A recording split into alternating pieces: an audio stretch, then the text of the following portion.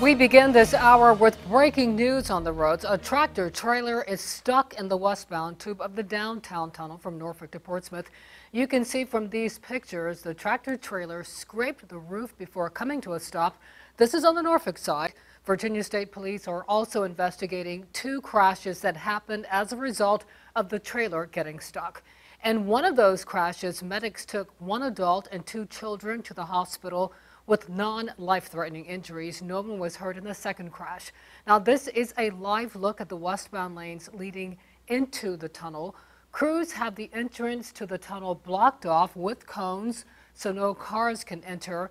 You want to take the Midtown Tunnel as an alternate route.